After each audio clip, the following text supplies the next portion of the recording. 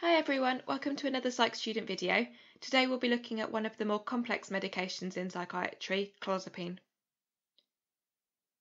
Clozapine has several different brand names and is one of the medications where it's important to remember and prescribe accordingly. So these can include Denzapine, Clozaril, Xapanex, but there are others as well.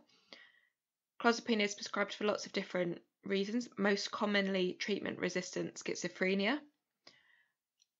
Can also sometimes be used to reduce suicidal behaviour within schizophrenia or in schizoaffective disorder.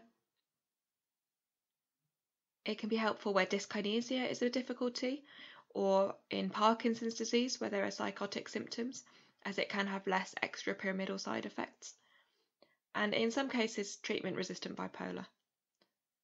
So as I say, it's a type of antipsychotic, and this has lots of different mechanisms of action, so it's not just dopamine specific. Firstly, we're looking at serotonin receptors, there's alpha receptors, muscarinic receptors, histamine receptors, and then there are some dopamine receptors, but particularly both D2 and D4. The action on positive symptoms is antagonism in these dopamine receptors, but for the negative symptoms of schizophrenia, things like the cognitive impairment, we're looking actually at serotonin for these effects. Histamine can be linked with some of the side effects of sedation and weight gain. Alpha receptors with hypotension, and the muscarinic receptors can have the anticholinergic actions. Dry mouth and constipation are also linked with this receptor.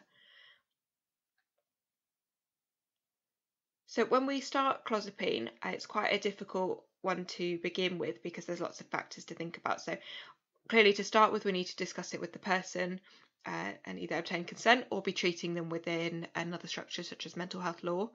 We need to get baseline blood tests, particularly a full blood count, but also the same kind of tests we'd use for any type of antipsychotic because it could have potential side effects we need to know about. We'd need to inform the baseline monitoring agency. So, for example, if we had Clozaril, we'd have to inform the Clozaril monitoring service of our intention to start the drug and our pharmacy, and only a consultant psychiatrist can authorise commencement of clozapine. When we then titrate the drug, we have to start off with a low dose, and this will be on a basic regime that goes up usually each day to begin with, depending on the response and the side effects experienced. Throughout that time, we need careful monitoring of blood pressure and heart rate to make sure the effects aren't too high, and of side effect monitoring, so making sure they're not developing really severe constipation or hypersalivation early on. The titration regime happens over a few weeks to get to a therapeutic dose, and then we can do blood clozapine levels as well as FBCs to see if we're at the therapeutic range. The FBC is really important to monitor because of the potential for clozapine to reduce neutrophil counts and prompt agranulocytosis. So to help monitor that, we have to check the FBC weekly for 18 weeks, then fortnightly for the rest of that year, and then monthly. And those results are fed back to the drugs monitoring service. So there's lots of side effects we need to be very careful of, particularly as they can cause people to disengage from treatment. Sedation is particularly of a problem, and then we look at things like constipation. So people can get really severe constipation to the point where it becomes really difficult for patients, could be very painful, could become obstructive. So we need to be very careful and treat that very early. Hypersalivation can actually be a significant risk, particularly to obstruction of airways at night time. And weight gain and metabolic effects could put people at risk of things like diabetes, which are potentially very long-term serious effects. There are movement problems evident in generally as antipsychotics, so we need to be careful, and clozapine particularly can decrease blood pressure and increase heart rate. There are life-threatening effects from clozapine, things like tardive dyskinesia, which is evident in lots of different antipsychotics. Similarly, NMS, so neuroleptic malignant syndrome, is something we need to be very careful of. Clozapine particularly has its effects on the cardiac function, so things like myocarditis. If someone on clozapine says they have any kind of chest pain, it's really important to get an ECG.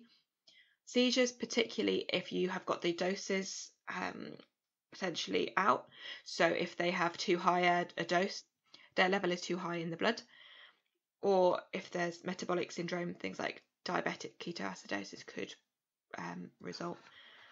Agranulocytosis is something I mentioned already, so we just need to be very, very careful of those full blood counts.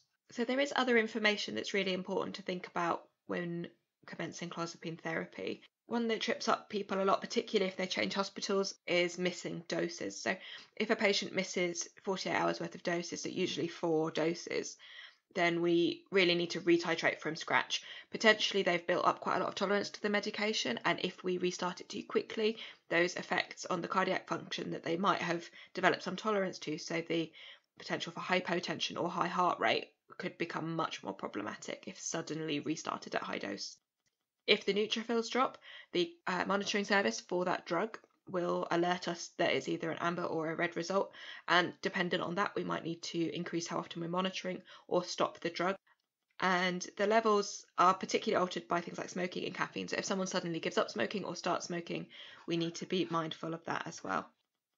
And of course with any drug there's lots of interactions we need to be very careful of. So some top tips for you: seek help really early on from a pharmacist, particularly if you're working in a non-psychiatric setting. Ensure that the monitoring is in place and that we're up to date, and treat side effects early. Further information can be found in the BNF. There's a great book, Essential Neuropharmacology, and any local guidelines as well. If you enjoyed this video, please do like, subscribe and share. Thank you very much.